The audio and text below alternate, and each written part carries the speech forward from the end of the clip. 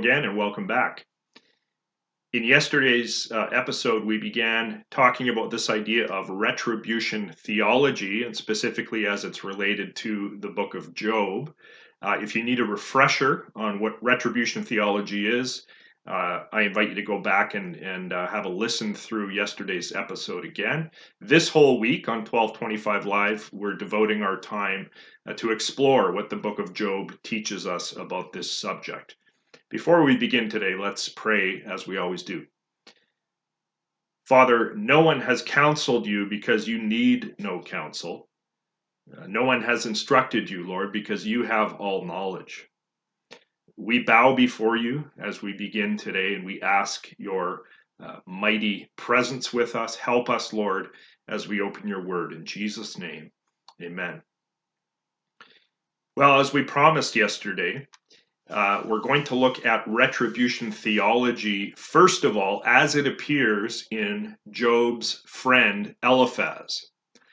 Eliphaz is the first friend who speaks to Job after Job is stricken with such great suffering. And Eliphaz's first speech begins in Job chapter 4.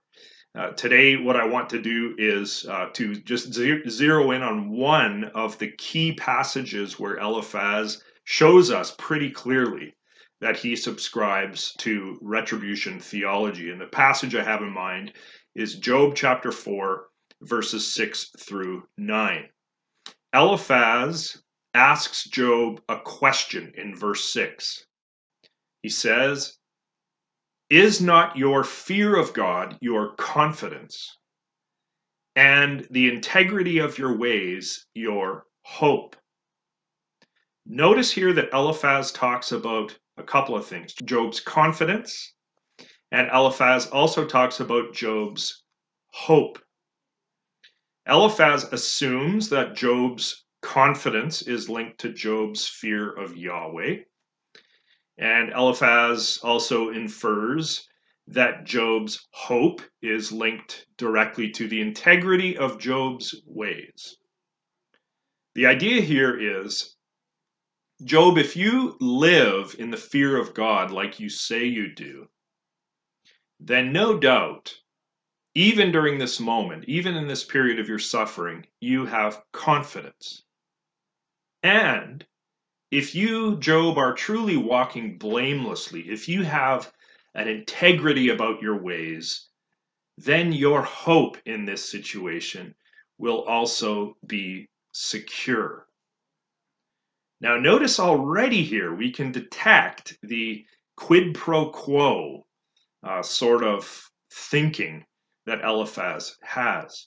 But watch verse 7 now, where Eliphaz's position becomes even more clear. Eliphaz says to Job now, "Remember, who that was innocent ever perished? Or where were the upright cut off?" Eliphaz asks these two rhetorical questions here, and he expects that Job will answer both of the questions in a very confident and resounding sort of a way. So question 1, who, Job, who that was innocent ever perished? And Eliphaz expects that Job will surely answer, well, no one who was innocent ever perished. Question 2, where were the upright cut off? Eliphaz expects that Job will surely answer, nowhere. The upright weren't cut off. Cutting off is only for the wicked. Can you see the retribution theology that's at work in Eliphaz here? Eliphaz is suggesting to Job that, hey, it's a universal, unbending rule that upright, innocent people, righteous people, blameless people, that they don't perish, that they don't get cut off like wicked people do. It's only wicked people who get cut off and who perish. Righteous people don't. Well, let's keep reading. Verse 8. "As I have seen," Eliphaz continues, so in other words, here are my observations. Those who plow iniquity and sow trouble reap the same.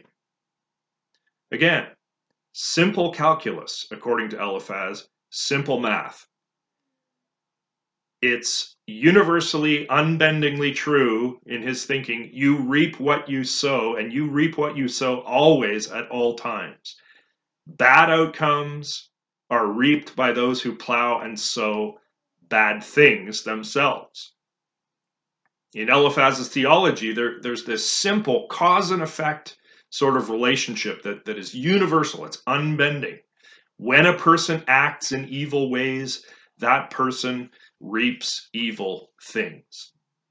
Verse 9, he continues, by the breath of God, they, that is, the workers of evil who were just mentioned in verse 8, they perish. And by the blast of God's anger, they are consumed. For Eliphaz, it's simple. God makes sure that within this world, punishment comes to workers of evil.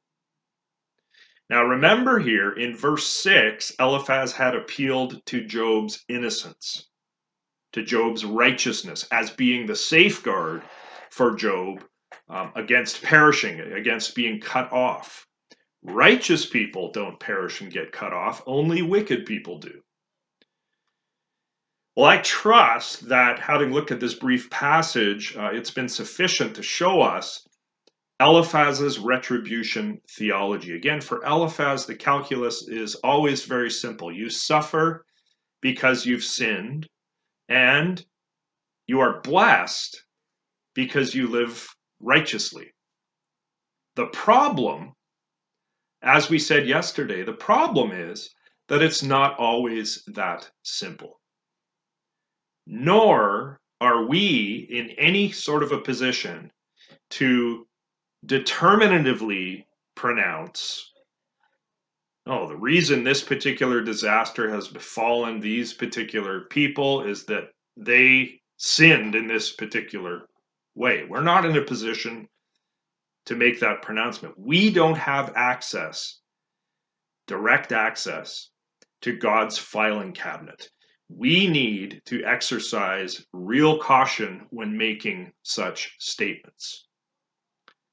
In fact, I want you to listen here. As we read the book of Job, it becomes crystal clear that Job is not suffering the terrible things that he's suffering because of any sin in his life. Job is suffering. He is suffering, and he's suffering tremendously as he lives in the world.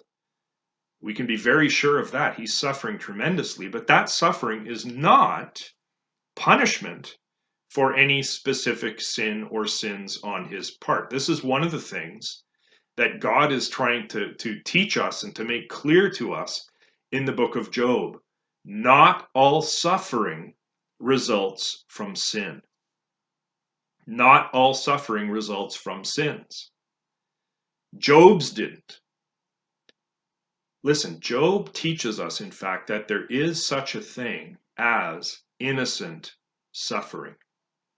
What's really important for us to see in the book of Job is this, that there is a unified agreement. There is a complete and total agreement between the narrator of Job and Job himself and God also.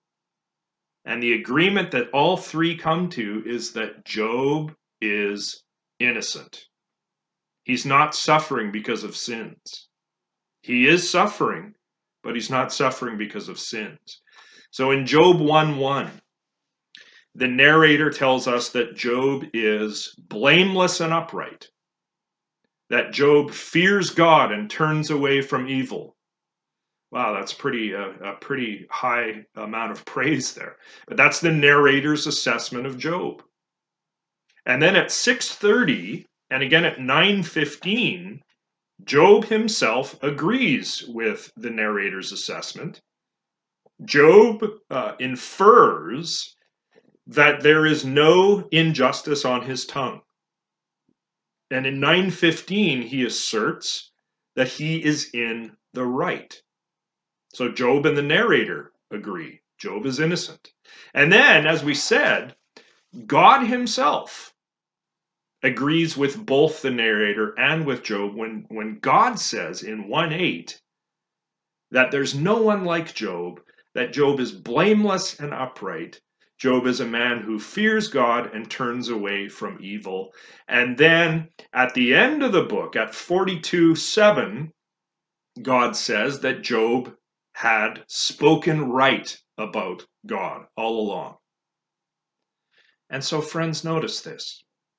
It's this man, this innocent, upright, righteous, God-fearing man named Job, who suffers so terribly. Why has this pandemic come? Is this pandemic due retribution for specific human sins? Perhaps it is. It might be. But we can't ultimately say, with the book of Job before us, we can't ultimately say that that's the case, and it's presumptuous of us if we do. It is very true, no doubt, that sometimes the suffering that people experience does come as a result of specific sins that they commit. We wouldn't want to deny that, but it's not always the case. And we must not be presumptuous in making such a judgment. To claim that we have such confident insight into the counsel of God is never a wise thing for us to be doing. The precise reasons for human suffering in this world are often much more mysterious than we admit. Well, we're going to leave it there for today. I know we've gone longer today. Thank you for joining us. Be blessed, and Lord willing, we'll see you again tomorrow.